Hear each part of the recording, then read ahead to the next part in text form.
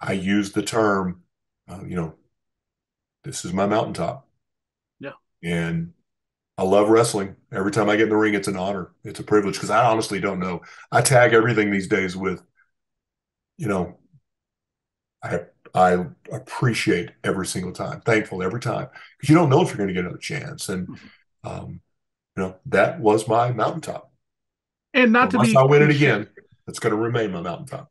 not to be cliche here either, because like, obviously that's a great attitude to have too. But I do think, and I personally, I think you might be selling yourself a little bit short because you've done so much, after that even farther. But like, let's say that was all it was, right? That one amazing moment. It's like the one hit wonder arguments. Like, how many hits has 99.9% of the world had? A one Right. hit wonder is one more hit than almost anybody else in the world had. You having that one special moment is more than thousands and thousands of wrestlers have dreamed about having and couldn't, like. And again, that's not a shot at them, of course, but it's such a special moment, such a special It moment. is, and so many things have to happen, have to align to get you there. I actually made this statement this weekend. I have never and I will never retire from professional wrestling. Oh I wow, won't. that's great. That's great news. Well, now I may happily ride off into the sunset.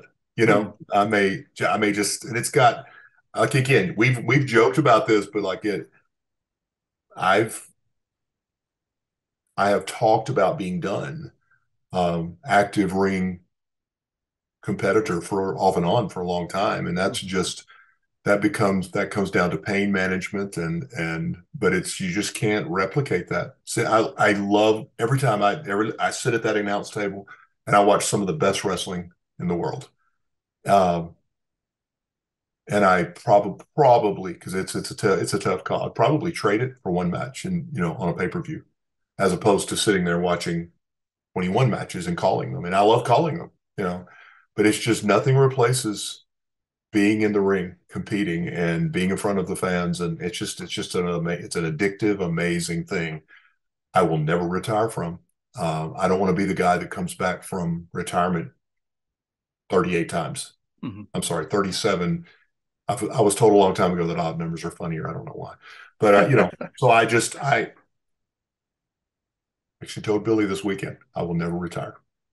That's awesome. And Yeah. what you said, just the first person I think of is Jerry the King Lawler. We did an interview with Caprice Coleman, and I don't know By the way, whenever. pause.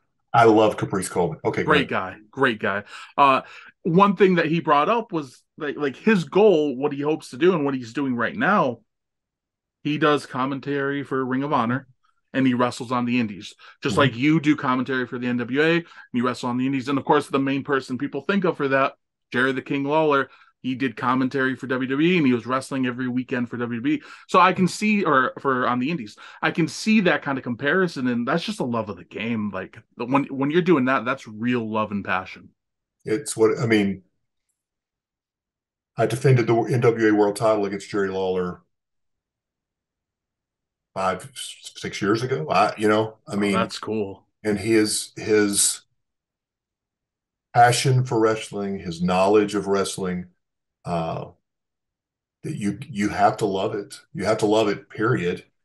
Because people that don't love it very quickly disappear because it's not worth the pain or the money loss or the road miles or you name it. Jerry Lawler, I know he had his last match or whatever, and then has wrestled since then because you Yeah. just can't.